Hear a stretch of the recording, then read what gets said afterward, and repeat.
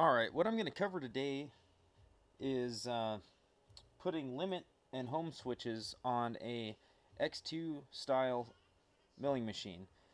So I'm running Mach 3 and I've purchased these Omron limit switches. They're made in Japan. They have normally open and normally closed options. I'm not into circuitry or electronics at all, so my terminology might be a bit off, but I purchased these on eBay.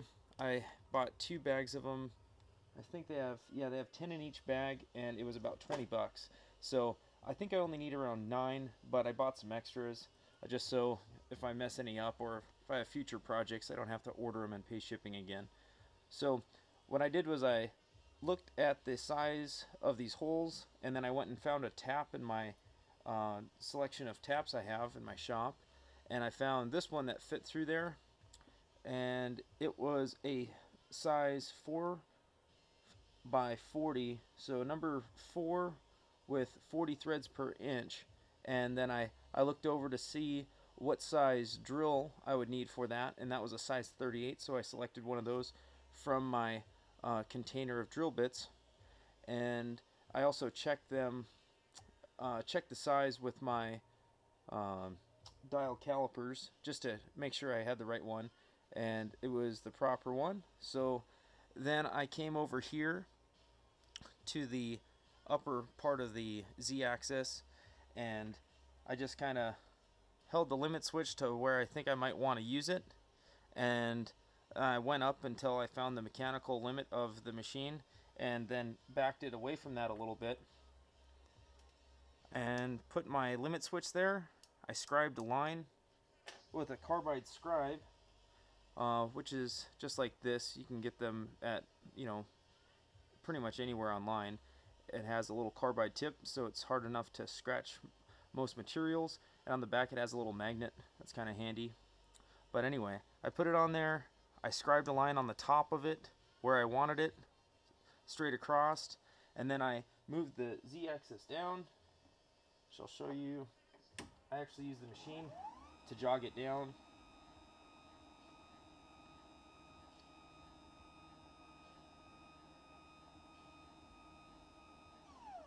Got it out of the way a bit.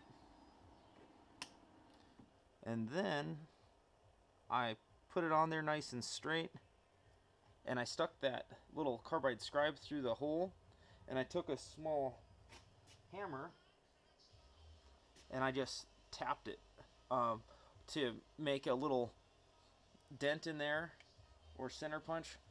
And then I did the same thing with the second hole with the hammer and the scribe. Now it's got a carbide tip, and I was careful to hit it just one good time, because carbide's very, very hard, which makes it also very brittle. So you've got a chance of destroying your carbide tip, but it was a risk I was willing to take because that gave me a very good location for center on that hole. And then I took my other punch here, and I just put that on that little dent that I made with the other one, and I took my ball peen hammer and I gave it a good whack. After that, I took that little drill bit and I put a little bit of this ultra slick engine assembly lube on the tip of it as a lubricant, because it's thick enough to where it's not just going to run right off of it, and it actually just stays right on the drill bit. I drilled it through with my standard cordless power drill. I tried to just be nice and straight on there. And then I took my tap and tapped it. If you're not familiar on the tapping process, I'll probably give you a little demonstration later. But basically just tap both those holes, and then got some of the screws, the 4x40 screws from Radio Shack, and I just put them on there, and I'll show you it in action so you can hear it clicking.